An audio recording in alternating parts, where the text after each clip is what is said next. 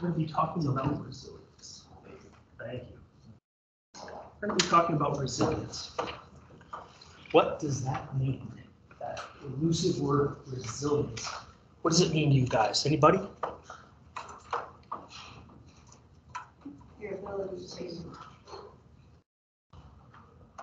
keep going. Ability to keep going. I like that. Let's get through the whole thing. So, coming up. Okay. Awesome. Bouncing back.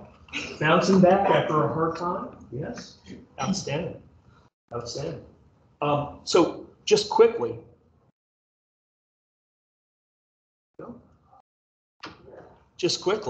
Resilience. We're going to talk about what it means to be resilient. We're going to explore factors that verify resilience to yourself. That's the important part about being resilient, that you know you are.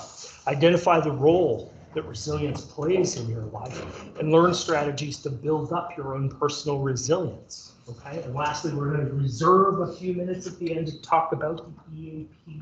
I see some familiar faces, so you've heard my EAP spiel already. That's okay. Multiple repeats of that is just a reinforcement. EAP is a very important benefit that you folks have as part of working as an employee at JJC, even the part-time folks have. I'll reserve a few minutes of time at the end for questions as well. These presentations have been flying by, and that's great because that means we've been talking. I like to use this opportunity to turn a lecture into a workshop, because the important part is not me, the important part is not the slides, the important part is you, what you think, what you feel, and how you experience this. So, my name is Tim Jenkins. I'm a licensed clinical professional counselor. Please interrupt me. Counselors talk way too much anyway. Put a finger up, jump in there. Let me know what you think. Let me know what you feel. Let me know what's important to you. I'm going to also hand handouts to folks that don't have them. I don't need to turn my back on you, but let's do that. Make sure everybody has a handout. Who didn't get one? Okay, thanks. Thank you so much. There's a lot of information in this particular presentation and a ton of stuff in these handouts. Feel free to follow along. I may not reference them necessarily directly, but you can use these to make notes and get reference from. We've got a lot to go over in this particular presentation, and it's really important that we have a voice here. So, Yeah. First comment in the chat, answering your question. Please. Resilience is about being tough and adaptable in the face of challenges, stress, or adversity. I love the adaptable. What do you mean by resilient? Yes, absolutely. There's a number of different factors, right? Doesn't give up, being tough, right? Takes action, that's what Sigma thinks. Faces fears, this one's hard for me. Seeks solutions, yes. Did somebody say problem solve? I think somebody said problem solve. Able to adapt. Can you adapt to things that you aren't familiar with? Can you stay positive in the face of difficult circumstances that feel like you're not going to be successful? Can you believe in yourself when sometimes the circumstances make you feel like, gosh, I've been failing a little bit, I've been not doing that well? Can you maintain that belief in yourself? Can you manage stress? Freud used to describe stress as the slings and arrows. And of course, those slings and arrows were pointed at his model of the superego, ego, and id, piercing those things, causing problems for us. Excellent. Fall 7 times, stand up 8. So when we talk about resiliency, underlying sense of perseverance, an underlying will that we can enact will help us to be resilient. Who do you think, who comes to mind for you guys that is a resilient person? Anybody? Anybody? Again, I like to turn this from a lecture into a workshop. Who reminds you of resiliency? My siblings. Your siblings. Wow. Wonderful thing to have resilience close to you. Anybody else? Who reminds you of resilience? Parents. Parents. Yes. And you know what? I think that's kind of built into the job description, right? If you don't feel resilient, rising to the occasion, dealing with childhood challenges, dealing with things that are tough. Parents. We have another spouse. Spouse. Another spouse, the husband's battled cancer and has some other health problems, and so she finds him to be very resilient. It's an incredible thing to have somebody that you admire so much because they faced very difficult circumstances, very tough things. Yep.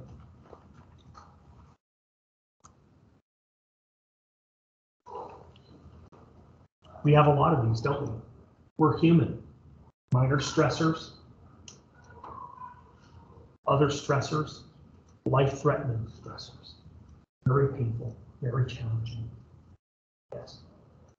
Oftentimes when I give this lecture, people will cite celebrities as resilient, certain persons that they perceive as resilient. There was a gentleman who was rock climbing that got his arm trapped.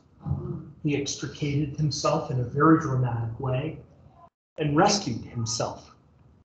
And people think, oh my gosh, that person must be made of steel. They're superhuman. They're extraordinary.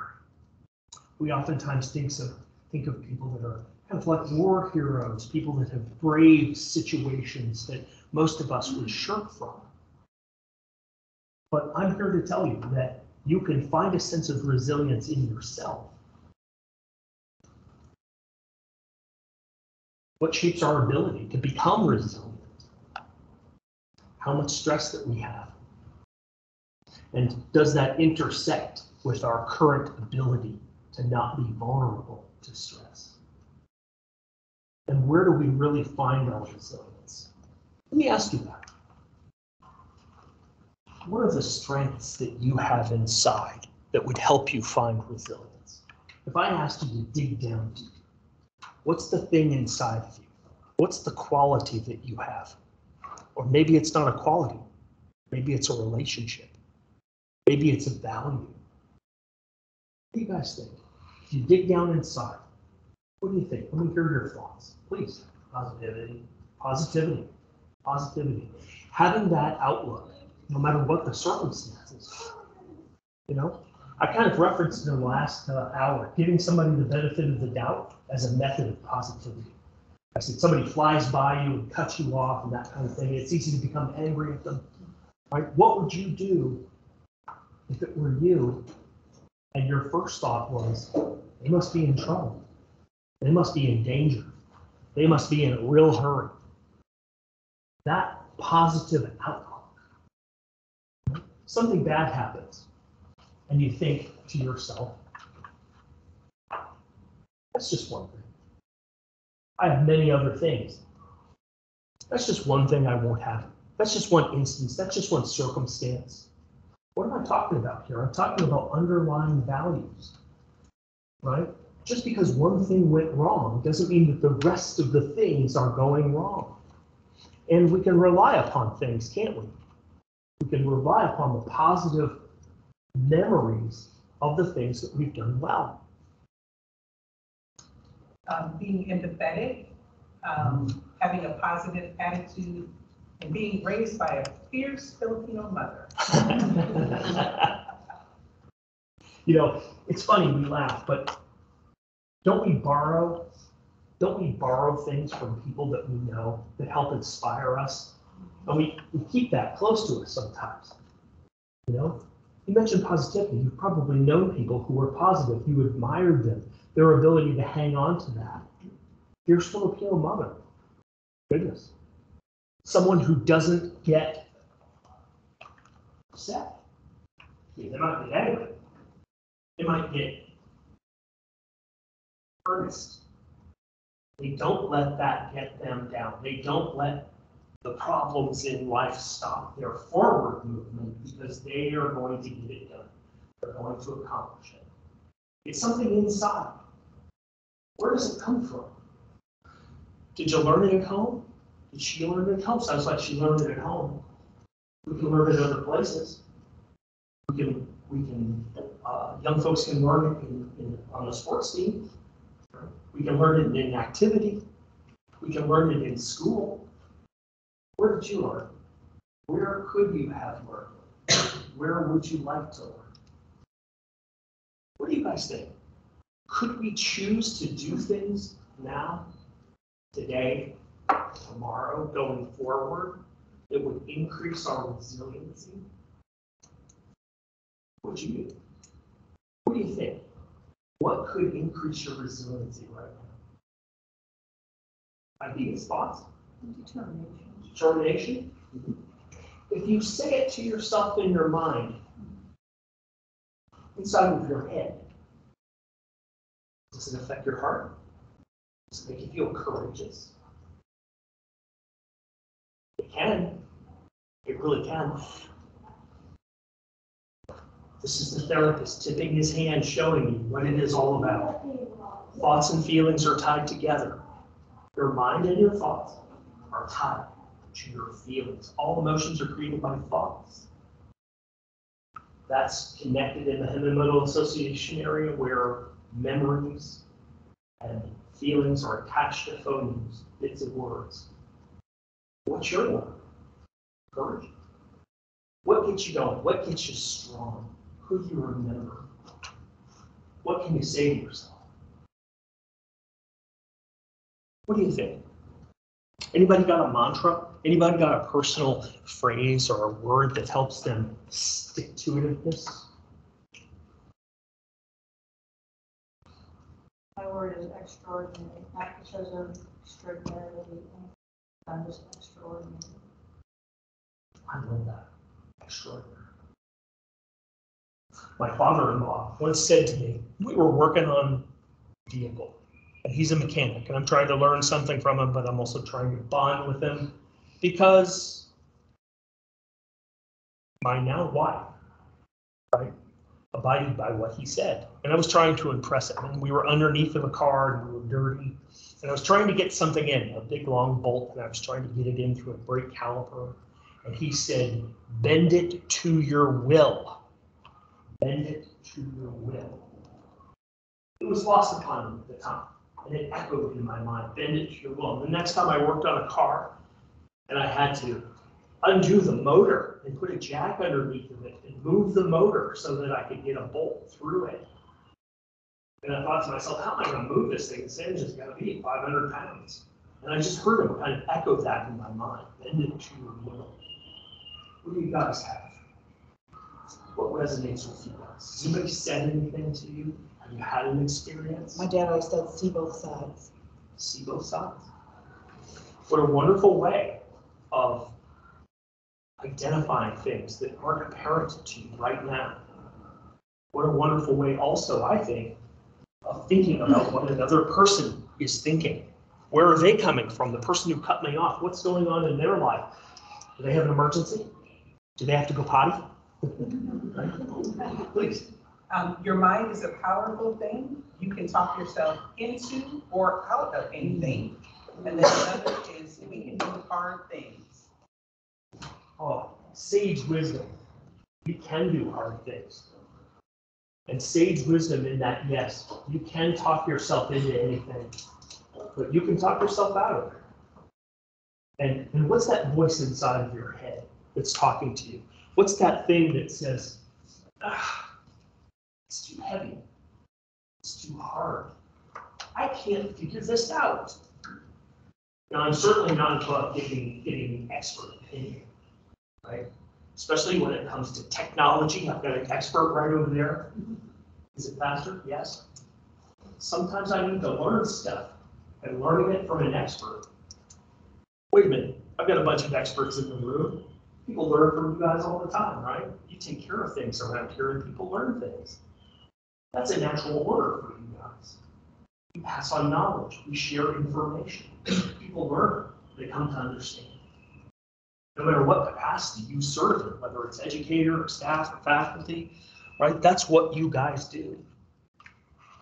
But you're human, and human beings have this wonderful inner voice that can talk themselves into anything or talk themselves out of anything. Okay, backed up. Yep. The neurobiology of stress. Oh my goodness, our brains are so complex. Things happen without your approval all the time. And that's the neurobiology of stress. The threat response is hardwired for survival. The parasympathetic nervous system is what runs our body all of the time. And that includes our responses to stress. It's a holdover from those times when we had to run from the saber-toothed tiger or that kind of thing. We had to take care of ourselves. And it still exists to this day. And the small things trigger that? Yes. Threat. Threat is a psychological phenomenon as much as it is an in-person actual threat. We perceive things as threat, and it causes what?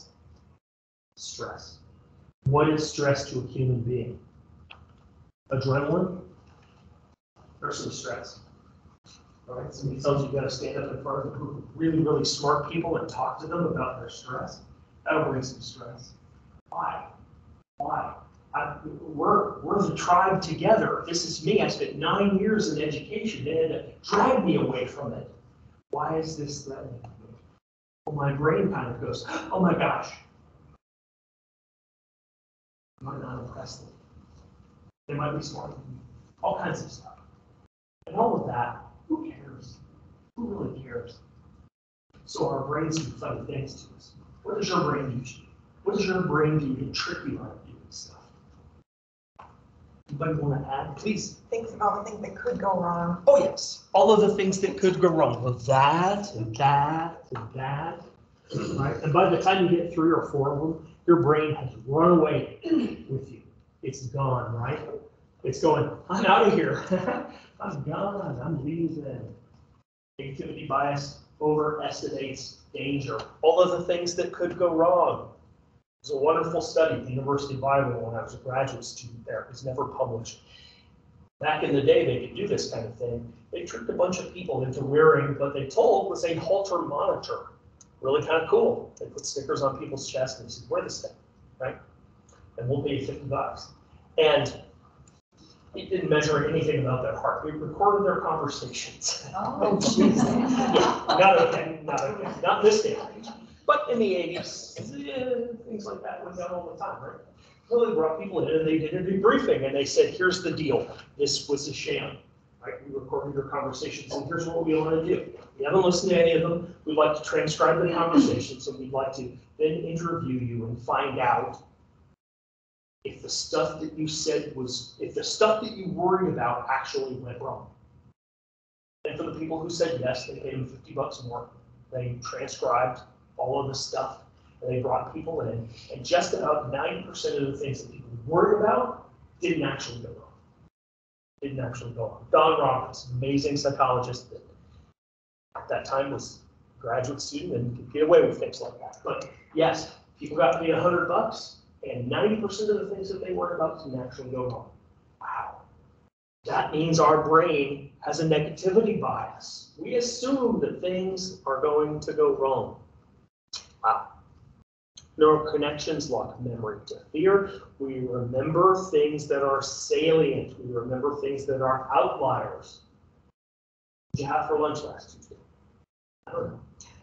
Was it positive? Was it a good experience? Yeah, eating's a pretty good experience for me. I like eating a lot. I don't think I remember what I had yesterday. It's not salient, it's not an outlier. Do I remember the last time I almost got into a car wreck? Oh yeah. Oh yeah. Why? Right there. Right there. We remember the things that are threats. What do we want to do with that? What will develop resilience for you when it comes to not stressing yourself out about those things? Please. Laws of attraction, positive thoughts, peace, love, and positivity. And then another, what you think about, you bring about. I like that. What you think about, you bring about. Thank you for sharing that sage advice with us. What you think about, you bring about. Yes. Will you cause yourself stress and less resilience if you think about it? And can you decide not to think about something that's troubling? Can you set it aside? Can you think about something else? Can you say something inside of your mind or even out loud that will help decrease the stress of that? What might I say in response to remembering when I almost got into a car wreck? What might I say? I didn't. I know it was scary, Tim. I know it was scary, but I didn't. I looked down the road, saw a thing, and I had to stop really quick, and I squealed my tires, and that was scary. But you know what I didn't do? I didn't panic. Oh, I didn't panic. I felt like I did, but I didn't panic. No, I steered, I braked. What am I doing? Giving myself those kudos, right? Those positivities that person mentioned. One way of being resilient is to remember all of the good stuff that you do. Why? Because our brains are going to remember all the negative stuff that happened in your life. But do you remember what you had for lunch yesterday? Our brains don't do that, do they? Our brains lock in these memories. But you can practice.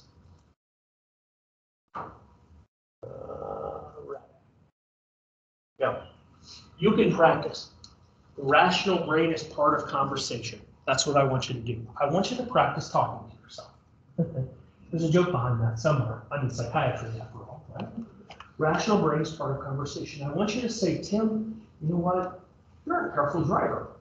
That you almost got into a wreck means that you're careful, and you didn't because you're careful. Repetition reinforces positive feedback loop. You ever, who's seen Stuart Smalley standing in front of the mirror say, you're good enough, you're smart enough, and gosh darn it, people like you? Right, he's doing that. It's funny because it's insincere, right? I want you to be sincere about this. I want you to be truthful with yourself about this and go, brain, I've had about enough from you, right? Settle down, calm down. The truth is, Tim Jenkins is a careful driver. And on that day, it was very foggy, and it was difficult to see. I couldn't see around a curve, right? It was very slick out, right? The truth is that I'm a careful driver. That's what I want you to do. I want you to practice, but I want you to practice saying the truth to yourself. Then it won't be funny. It'll be genuine. Okay? Gradually becomes the preferred response. Every time I think of something like a car accident, and I think to myself, oh, my car accident, my almost car accident, my response is going to be, wait a minute. I didn't have a car accident. I was careful. I'm a careful driver. It's going to become automatic. When we say things to ourselves over and over again, when we say them out loud over and over again, it becomes an automated response. Online, she's quoting her adult children saying, they say, lock it in. That's one of her phrases. Lock it in. Put it in there. Keep it in there. Write it down. Put it on a Post-it note. Stick it somewhere important. Remember it. Say it. Look at it. Say it in your mind. Say it out loud. Absolutely, lock it in. So the rational brain is part of conversation. We talked about that. It reinforces the positive feedback loop. We talked about that. Preferred response. The more we repeat a behavior, the more it becomes the preferred response. Build connections with small steps. If Tiger Woods didn't golf for a year, would he be able to swing a golf club well? Yes. If Mario Andretti didn't drive a car for a year, would he be able to drive a car well? Yes. Why does that happen? It happens with thoughts as well, right? If a renowned mathematician didn't do math for a year and sat in silence at a Buddhist retreat, and the next day picked up a math book, did a problem, would she be able to solve that problem? Yes. Why? Because our brains are very plastic and they create a myelin sheath around dendrites, fancy word for saying insulation around our nerves, and it protects those nerves. That action, that thought, that learned behavior, whether it's physical or psychological, it protects it. So when we say building connections, we're talking about permanence. We're talking about practicing something until we know it so well. How does this look like in real life? Resilience may be signaled in small ways. If we lock it in, it's going to be there for us, right? How will that manifest in our behavior? You got a guy talking on the phone here? Okay. How would that manifest in your life? If you could do one thing for yourself that would make you stronger, tougher, give you more stick-to-itiveness, you could lock in a thought, how would that manifest in your life? I know how I would do it. I would focus better. I would focus better. I would spend less time with my Samsung Galaxy Taskmaster and more time focusing on reading. Right? I would learn some things. I would walk my dog. Those are some suggestions I really like. But I forget to do those things. Behavior reinforces those things. How would you guys do it? And what would it look like for you? What would improve for you? Let me hear your voice. What do you guys think? What would you do if you could do anything and you knew, I'm going to quote a book here. Anybody know this book? If you could do anything and you knew you would not fail, what would that be? Extra points for you if you know that book, right? If you could do anything and you knew you could not fail, what would you do? You know what? There's a little bit of content validity in there, right? There's a little bit of content validity in there. Because in the greater picture, if we zoom the lens out, would you do an activity that you knew you could not fail that would reward you? That would reward you. Yeah. It would reward you. If you could do something and you knew you would not fail, what would the reward be? And it's easy to say money, right? But the reward would be less stress. The reward would be no worries. The reward would be I get to buy things for my granddaughter. Here is 4 cake pops, and her mother going, no, right? She loves cake pops. What would you guys do? What would you guys do? What do you think? What would you do? You knew you couldn't fail. Would you build a house? Would you move to paradise? Confirmation. Confirmation? Can These papers. you explain a little more? When you compete in confirmation, unlike other sports where you're competing against a standard, when you compete against a standard, it doesn't matter if you beat somebody because you're competing against yourself. When you compete in confirmation, you have to win in order to win, in order to get that title. And it's very stressful because you want to get it, so you have to win. But I don't really like beating others because I want others to win too. And I also don't like losing because I don't like doing it, so I want to get it done. Who's the most difficult opponent in the world? Someone else or yourself?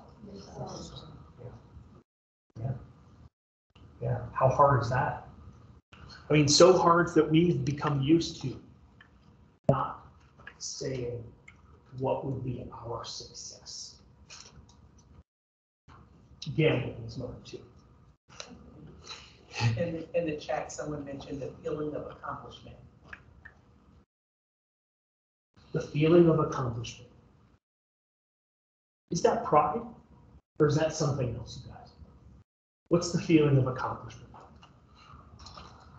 I think there's some pride, but I think people still feel accomplished and not prideful. Mm-hmm. Or like extreme. I guess. Maybe it's something else. When I competitions, but I don't feel prideful about it. Maybe it's something else other than pride, right? Because prideful isn't necessarily a real good value to land on, right? I'm prideful. I'm so proud of myself. I mean, you can be proud of yourself for 5 minutes, but if that's all it is, it's kind of thin, isn't it? It's a deeper thing.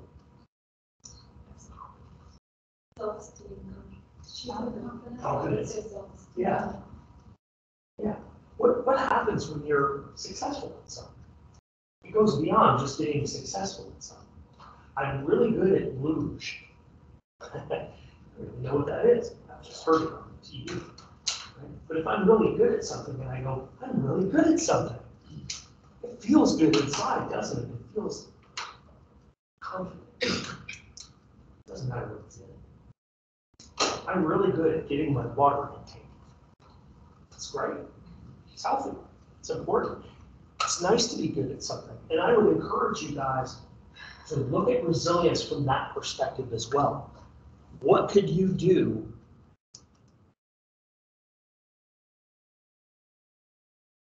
What could you do to build your resilience, to build your confidence? Perspective is everything. Right? Because if you perceive it, is it more important than if others perceive it? If others perceive you as being successful at something, that's great, I'm kind of famous. But what if you don't believe in it? What if it's not yours? What if it just happened? You know, you didn't work at it, it just happened.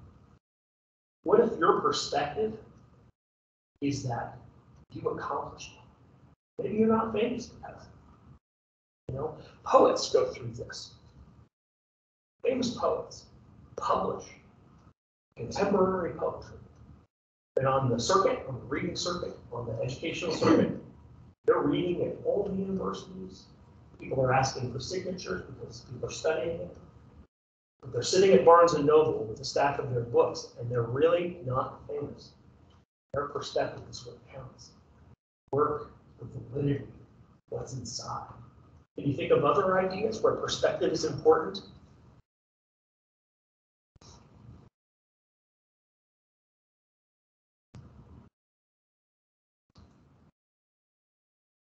Purpose. In the chat, we have someone mentioned that I'm not perfect, nor am I meant to be. Learn to forgive yourself for being human. Another, remember the cookie jar, filled with all the hard things you made it through in life, and you will make it through this too. David Golding. He's quite a guy, David Goggins. Yeah. Yeah, he's the person that says, make it harder, please. Right? Because he looks at himself and he says, if it's not hard enough, I don't want it. He's attracted to overcoming. Now, I mean, I might not make it harder on purpose because I want success, you know, and my purpose may not be pure in overcoming. My purpose might be, I want to be successful at that, or at that, or at that. But isn't there a intrinsic strength that comes from knowing you can overcome things? I mean, we might call it self-esteem, we might call it confidence. But what is it there inside of you? What is it there? What is it there inside of you that you can rely upon day in and day out when it's hard?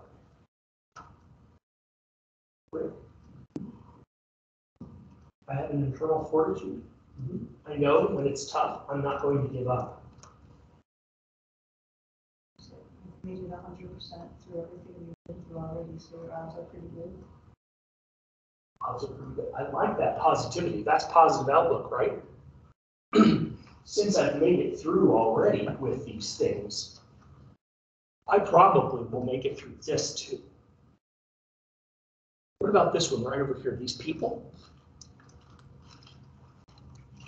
David Goggins is somebody that we might admire. And through admiration, I mentioned my father-in-law saying, bend it to your will, right? Through my admiration, it makes me stronger.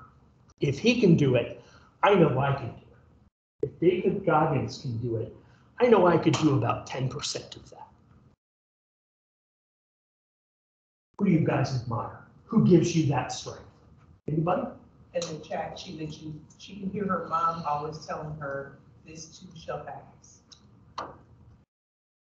I've heard that saying before, but I haven't heard it from her mom, and I bet it carries a special meaning from her mom. Anybody got any of those simple, straightforward sayings that have special meaning coming from a person? Or everything happens for a reason. Everything happens for a reason. Yep. It sounds like that came from somebody important. And you can remember that when troubling times happen. You can rely upon those echoes of sounds, your memories of people saying those things. Everything happens for a reason. Shift in perspective. What can you do? Let go of shame, blame, self-pity. Is that part of that positive outlook that you mentioned? I think so. Yeah, I think so. Because if you spend a lot of time doing this, it's going to take away from your time of doing that.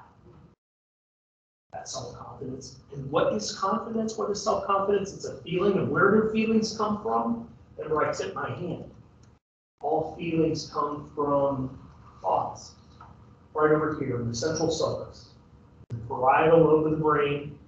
That little spot for 99.8% of people is where we attach feelings to phonemes, words. And that's how feelings get enacted in the human being. They get filtered through those glasses that we call memory. Because if it's something benign, cactus. But your memory of a cactus is the time that you fell into a cactus, right? It's going to be a different experience for you than it will be for someone who hasn't. Absolutely. We had a couple more on Please, here. please. The glass is half full, and then extra grace required. I like that. I like both of them. Glass is half full. That's one of those simple sayings. Just, everything happens for a reason. Sayings that we've heard. I don't know, maybe we could call them like parrot sayings or something like that. Yeah, but they have special meaning coming from a certain person who inspires us. Or special meaning because of an event that happens. Pull out focus to see the big picture. This is where our values come into play. This one bad thing that has happened, there's a number of good things that we're not paying attention to. When they say pull out focus, we start to see all the good things in life, all of the important things, all of the things we've cultivated, all of the confidence that we've cultivated, these skills that we've cultivated. Because what do our brains do when something is salient and important and dramatic? Our brains focus on that and that alone. Oh my God, I almost had a car wreck. I'm panicking and my heart is racing and adrenaline is pumping through my body. And I'm forgetting for a moment that I'm doing this for a purpose, greater purpose. Attitude of gratitude. Thanking our lucky stars. All of the things that we still have. Taking stock of everything that's great, because this too shall pass, right? Everything happens for a reason. Those sayings. Remind yourself of capabilities. Right? What are you good at? One thing that I'm good at is I know I'm a careful driver, right? Reminding myself of that in the moment was a difficult thing to do. So you have to remember acting. I want you to be walking around, kind of going, good person, very nice, very friendly. I like to talk with people. I love dogs. Dogs love me. Children love me too. Yes. I'm temperate. I'm calm. I want you to tell the truth about yourself. And sometimes to admit, I'm impatient sometimes. Standing in a line, right? Waiting for my stuff. Wow. What was that? Give yourself the grace. Because sometimes we need to realize that we're not that great at things and we need to cultivate some of this. Gratitude. Thank you.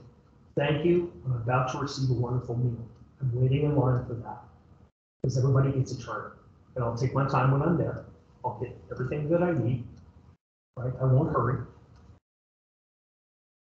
So a shift in perspective can help you face fears, adapt, and take action. Do this. You can lock it in, like she said. What do you got to do? Well, I know who I am, and I'm not perfect. I can embrace who I am, with all my flaws, with my impatience, That's the grace I'm talking about. That might be the exercise. Can't get any place without breaking a sweat, right? and I'm breaking a sweat standing in line with somebody asking 15 questions about food at McDonald's when the menu hasn't changed in years.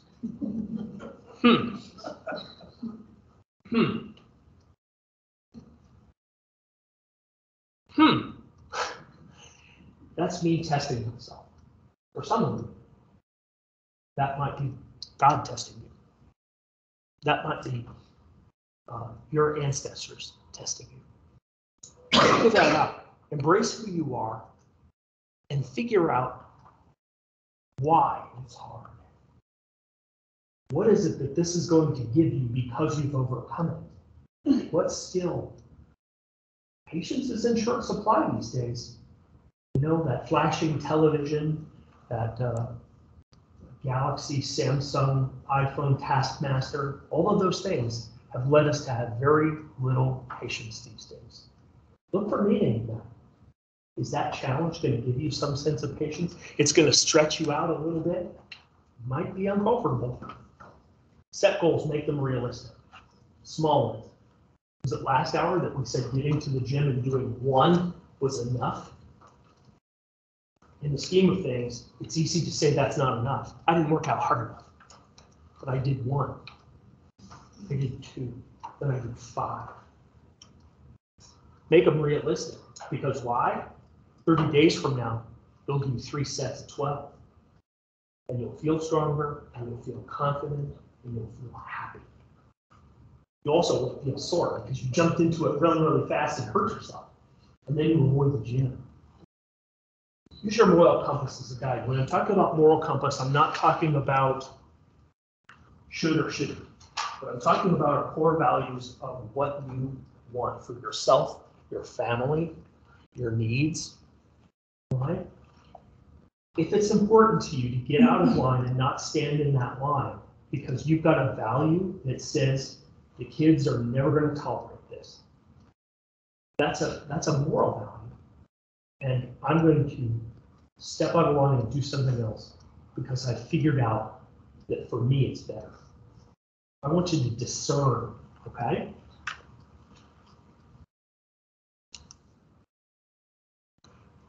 Who can help you? Let's go around the room. Who can you rely upon? Who do you feel like you could ask for help from? Who wants to start? You're a reader. Let's put you to the test. I'll start. Okay. Who can you rely upon? Friends. Friends. Friends. If you ask those friends, I need some help with this. You have someone that said, yeah, if I'm able to help. Ask. How about family? Spouse. Spouse. Spouse also. Yes. How about it for the crowd back there? My spouse and my parents. Spouse and parents. Spouse and parents too. How about friends and spouse? Rely upon them. Siblings. Oh, I like that. How about who can you rely upon? Sisters, husband, friend. How about who can you rely upon? My wife and my in-laws. Wife and in-laws. In-laws. Wow. Don't do my parents that. All right. How about friends? How about Family. family? Family. Spouse, family, and coworkers too. Coworkers too. Coworkers too. Yeah. I think that that's an outlier in our discussion because our go-to is oftentimes our family. But when we mention coworkers, right, it's something we overlook sometimes, isn't it? Some of the things we will rely upon each other in this room, we may not remember that as quickly as we do the other things. I really appreciate you bringing that up. Come on. Same thing, family, friends, and coworkers. And coworkers, you feel the same? I do. How about Friends. friends? Yep. You two also with coworkers. Oh yeah, these two are amazing. We're We loving are to coworkers pieces. right here.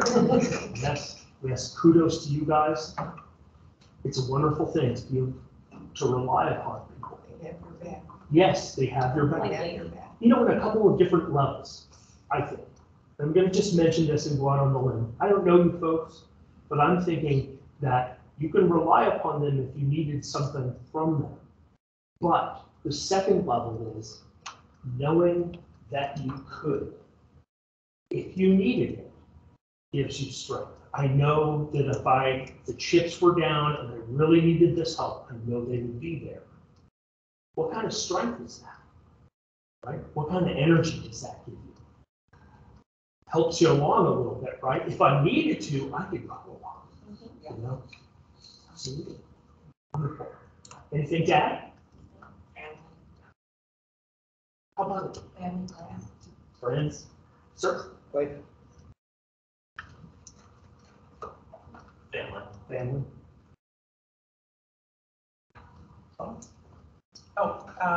So for myself, I would say my spouse, my mom, and some friends. Anybody from chat? From the chat, sometimes a helping hand is only at the end of your arm. Oh, I want to circle back to that. Good Lord. Yes, that too. Hey, how about you girls? Any thoughts come to mind? Friends and coworkers. Friends and coworkers, yeah. Mom. Yeah. Excellent. Excellent. Sometimes the best help comes from you. Is it easy to forget? Is it easy to forget that you're capable? Is it easy to forget that you do? Yeah. Yeah. Yeah. I told the story of my father-in-law helping with a problem that I was trying to fix a car, and I had to get a bolt through something, and it wouldn't go through. And he said, bend it to your will. That means you do, Tim. That means you do. Right? This whole car was put together by people who weren't smarter than me. They were just capable. They knew how to do it. I don't know how to do it. I've got to figure out a way how to do it. Don't give up. Try hard. When you connect with other people and you know that they're there for you, that they're by your side, you know you can rely upon them, right? What's that feel-good hormone that they're talking about? Oh, you know the actual word, oxytocin, yes. Adrenaline, sometimes adrenaline is good. Oxytocin, that Lou and Kathleen, that's the energy part. You hear about somebody getting into a traffic accident or something like that, and you still have energy, and you think, you just go, how are we doing this? Right? Friendship. Our brain is a wonderful and funny thing. We don't necessarily understand all of it, but sometimes it gives us what we need. And when you remember these things, when I ask you to remember these things about being capable and taking care of yourself, and also being able to rely upon other people, and also the knowledge of other people, being in your corner, being in your court, right? That's what I'm talking about. I'm talking about those feel-good chemicals. Use mindfulness to rewire a response. I said before, if you practice this, it will become your norm, right? I love it. Know that the storm will pass, right? You had a comment about that? All right, here's the foundation. Here's the stuff that's hard to get. Sleep resets the mind and the body. There's a famous quote from a neurologist about what sleep is, and he said, the most that we know about sleep is that we're required to get it. We don't really understand. We discern some stages of sleep. Some people say 4, some people say 5. We know it's necessary to get. We don't exactly understand why. Is it resting? Yes, it's resting, except that our brains are more active during some stages of sleep than in awake state. So we don't really understand why, but sleep is really important. Freud said that sleep accesses the subconscious, and that is somehow a release valve of tension. Food can be a friend or foe. Use your food like it's a tool and like it's a gift. But yes, sometimes we need to use food like it has a pharmaceutical effect on us. Use it well. If you need it to recover, it's okay to eat carbohydrates, right? It's all right. It's not the devil. We all go through phases over time. In the 80s, the chicken couldn't have skin on it, and fat was bad. And we all go through these kinds of things with society, but You make the decisions that are right for you. No one knows your body like you do. Exercise changes stress response. Even one repetition. What does it do for you? It defeats adenosine. It causes catecholamines to be lower. That includes adrenaline, noradrenaline. We talked about those. It increases cortisol. Doesn't affect your gut as much. Exercise is good. Do you have to be an Olympic swimmer in order to exercise? No. Can you take a nice walk outside with some sunshine hit your face, walk with dogs? Can you take a stroll down the hallway? Yes, you can. That is all exercise. Yes, absolutely. Good. A couple of tools. All right. Here's where we talk about giving you the power to find this. This belongs to you. I'm going to challenge you to do this for yourself. And I'd like you to reference what we've talked about here, what you've talked about here. Okay? The EAP is here for you in a number of different ways, including helping you find your resilience. Of course, EAP includes counseling services. Those do not necessarily have to be because of a problem. They can be exploration. They can be support. Right? You don't need a diagnosis for EAP. You don't need a treatment plan for EAP. It's why counselors like me are attracted to doing it. We can have conversations with you about your decisions. It is confidential. You don't pay a thing for it. It is free paid. You may have 5 sessions, I believe. 6 sessions. That's not 6 per year, 6 per month, or 6 per week. That's 6 per issue. Cigna, Evernorth is very giving when it comes to sessions, and they'll ask you questions when you call to get an authorization or when you text to get an authorization. And if there are 2 or 3 problems, they'll give 6 per problem. It is available 24 hours a day, 7 days a week, and we're talking about the unlimited telephone consultation. When you call, the person who picks up is a clinician. Okay? It's a household benefit. Cigna, Evernorth likes to step over the word family into the word household. Whomever you designate as part of your household can have access to this. It is also confidential and free. Work-life support, such as elder care, child care, and pet care, I wish they paid for those, they don't. They will help you find them so that if you lose your child care, you can get it. Now, anybody can do a Google search, but you're left with 15 child care places that you have to call and find if they meet your special circumstances. They will do the work for you. It's almost like having your own personal concierge, right? Convenience services, what this means is that if you were to have your identity stolen, they'll help you with that. Different aspects that are unusual circumstances that they'll help you with, okay? Financial services, what they mean by this is you can speak with a certified financial advisor, or you can speak with a CPA. Most likely people will speak with a CPA for taxation issues, and the first one for retirement funds, things like that.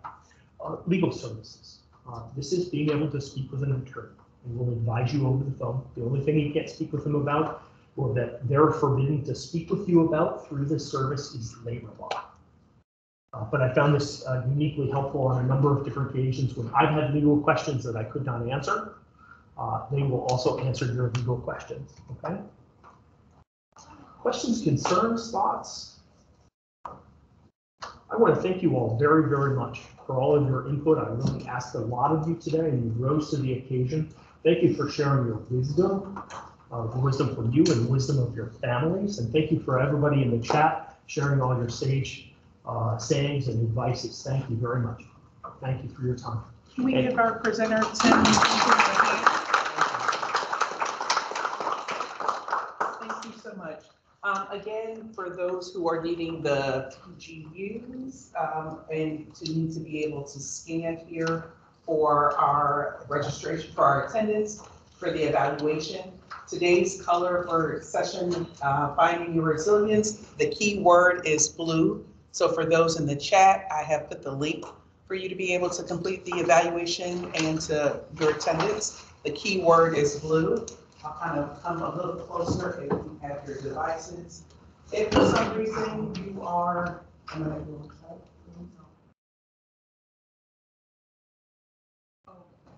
if you don't have a device, if you wouldn't mind waiting just to the end And I'll have this available on the table for you to come up and to be able to do your registration things.